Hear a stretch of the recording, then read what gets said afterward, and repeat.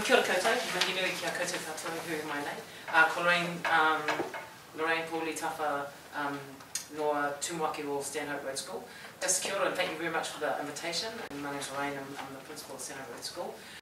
Well, it's really important for the students to understand what jobs you have, so our students understand there's actually career in this, their careers and this sort of thing.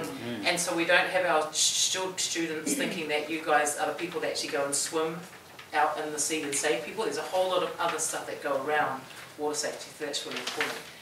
My job today is, I wanted to talk to you about the school-wide approach that happens with inquiry that leads to this. So it's not just one class doing one thing and coming up with it, it's a whole school philosophy approach and the big beliefs that go around the unit of work. These children started this in term 1 and are still working on it, so it doesn't end. Although we're working on politics at the moment, the work and lots of classes are still working on their safety impact projects. So and every class might come up with something different. It's an example of what the curriculum leaders would go away and plan and what the base of the unit is around. So what we do is, we first come up with a really good inquiry question. The question, what is the safer journey? The question is supposed to lead to other questions for teachers, children and stuff. So it's broad enough and it's wide enough to inquire into. We never define where the inquiry ends. Students define that and students drive that, much to the dismay of some teachers. That's really important, that's that philosophy. And then we have learning areas that we target through the content. Yeah? But the context can be anything. So we're driving the context can be anything. So there were these two things, technological practice and healthy communities environments. Then what happens is, apart from the small curriculum achievement objectives that we know we will teach to, there are these big, wide concepts that the school look towards the end of the unit to see have we met these. And so there's things like children being able to recognise risks. So it's not being prescriptive. And what we teach the kids, it's been have a really big framework and children work through their inquiry. And we don't actually teach directly to these concepts. We teach to the inquiry, and we know that these concepts will be dealt with in the matter of how the learning happens. So those are the big concepts. So still as a curriculum leaders, we do all that sort of stuff. And then obviously we work on key competency focuses. Then what drops out of that is what you'll hear from this group here. And we would launch this with staff. We would sit down with the whole staff, our curriculum leaders, and we'd launch it to make sure all the teachers have the correct framework to work within. And then that they're not teaching health, they're actually teaching to a technological outcome. The content we taught was not safety.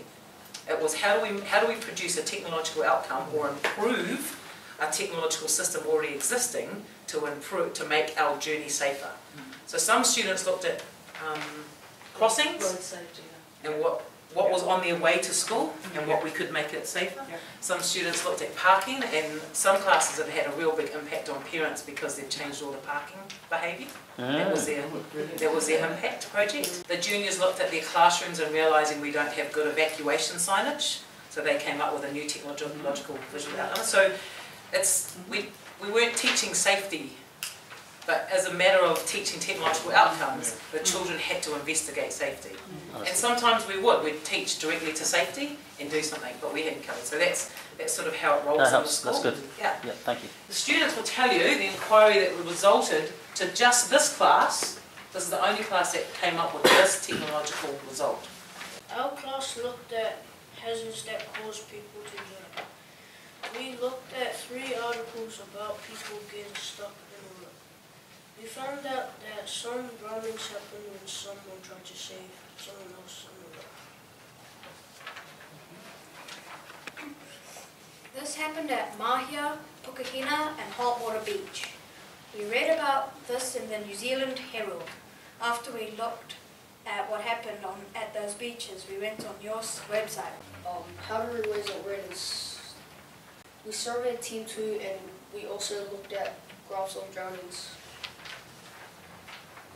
We look at the age groups of drownings to see what we're dealing with. Then we look at how and where they drowning. They were mostly see drowning at beaches and drowning by swimming. We got the big ideas from the surveys. Like only a couple of people knew what a rip is, and they didn't know how to identify a rip, and no one knew the know before you go rules. We were shocked with the results. Now we knew our target audience was Team 1 and Team 2 because we're only a few years away from the age of 15 to 24. 81 people died in 2013 from swimming at beaches, only because someone didn't know what a rip looked like, and they didn't know what to do if they got in a rip. What is the most important information our target audience needs to know? First, we looked at some YouTube clips, then we had to identify them. Then we went on websites and we found out the know before you go rules. After that, the class found out about rips and how to get out of a rip. The know before you go rules are be prepared, know your limits, watch for yourself and others, and be aware of dangers. The ways to identify a rip. The first one is look for a calm patch in the waves, and look for crisscross waves. Also look for dirty or falling water. Finally, we looked at rip signs, but there are no rip signs at all in the beaches in Auckland. Then we made our signs. We all designed our own ones, and then we voted for the best website. How do we know we have been successful? We partnered up with our computer partners and chose the part we were going to write about. We had to choose from the storyboard and the plan, which was lecture before. After we added information to our chosen part and wrote it in our topic books, Ms. Burrell helped us publish it and made it into a book. Then we presented it to the Team 2 children and the whole school. Mrs. Burrell showed the book to Miss Parkinson, Mrs. Burrell's friend, and she said it was unbelievable. She photocopied and laminated and bound the book for each person in the class who wanted a copy. Our final question is, how do we know we have been successful? We thought we have been successful because we got you guys wanting our book, and people were amazed when they saw it. Our school audience and families thought it was cool, and we got the message through to people.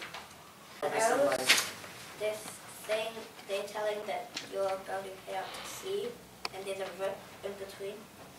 Yep.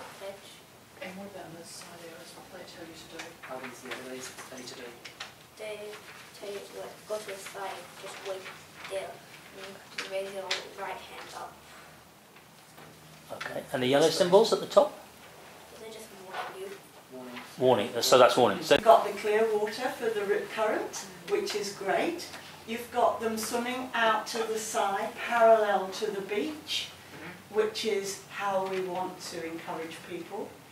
And you've got it not going all the way to Australia. So you have got where the waves start, the rip will slow down and it will end. So you've got the head of the rip in the right place. The breaking waves or the waves Yes, either side of it.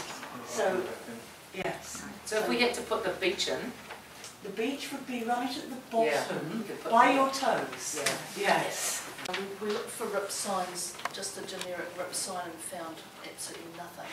So we decided that we would design our own rip signs that would give a message, and this was voted as the best one that came out. yeah, that's good.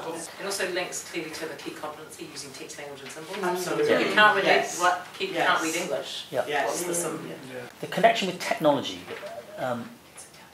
Thank you very much, Rita. How did that work? You mentioned via, I think, talk to our technology partners or something like that. No, basically, curriculum leaders of the school always are looking to ensure that we provide the students full scope of the curriculum.